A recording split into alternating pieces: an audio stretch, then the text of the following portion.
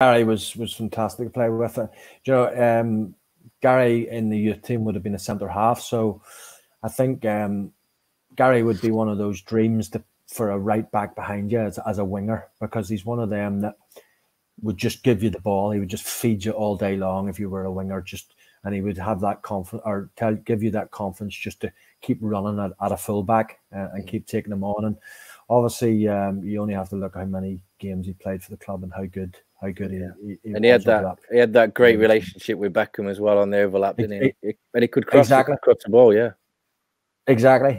You know, him and obviously Beckham played together for quite a while and knew each other's games inside out from growing up as well. So that was a key role in that right side.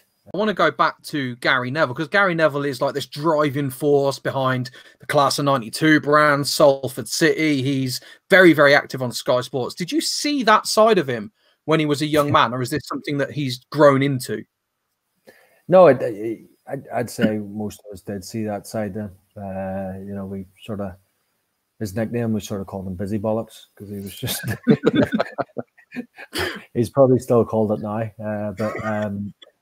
I would have seen him going into something like that. You know, the media side of things, I think he's absolutely superb. You know, to listen to, he is so good. You know, and that's not just because obviously I grew up with him and knew him, but just he is as good as anybody out there.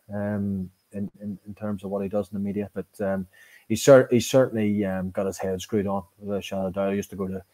We used to have to go to college as apprentices. We used to have to go to college, you know, every Thursday, and we had one that we called it sort of the thick college and the sort of clever college. So myself, Gary, Chris Casper, and Rob Savage went to the clever ones, and Scalzi, Beckham, and Nicky Bott and a few others went to the thick one that we called. So I knew Gary was sensible and clever and had his head screwed on.